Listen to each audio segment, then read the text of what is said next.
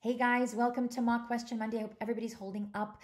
This week we're talking about behavioral momentum, or more importantly, we're talking about a procedure that doesn't require the knowledge of function in order to implement. So in our question today, A, B, and D, all of these procedures do actually require that you know what the function of the behavior is and consider the function in the implementation of the procedure. So specifically, DRA, differential reinforcement of alternative behavior. The alternative has to be functionally equivalent.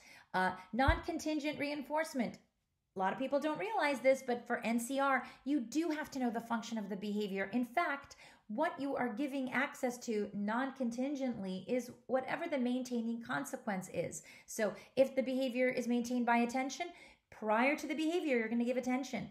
If it's maintained by escape prior to the behavior, you're going to give non-contingent access to escape. And these reinforcers, these non-contingent reinforcers, attention or access, given non-contingently, what that does is creates an abative effect. Because if I am already satiated with attention or a break or escape, right, I'm not going to need to engage in a problem behavior in order to attain those maintaining consequences. So that's what NCR does. Give them lots of attention so they don't need to exhibit problem behavior for it. Give them a lot of breaks, a lot of escape so that they don't need to exhibit problem behavior in order to access those contingencies.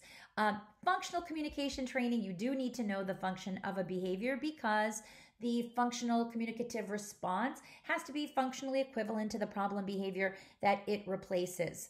And of course, last but not least, behavior momentum, that's the correct answer. All that behavior momentum is, guys, is a compliance building tool. So you build up momentum by giving the client high probability request sequences.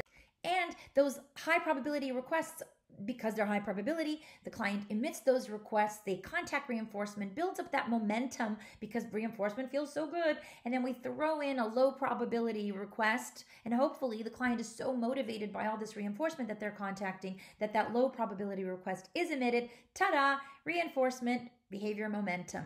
I hope that helps, guys, and that's it. If you have any questions, put them in the comments. I'll see you next time.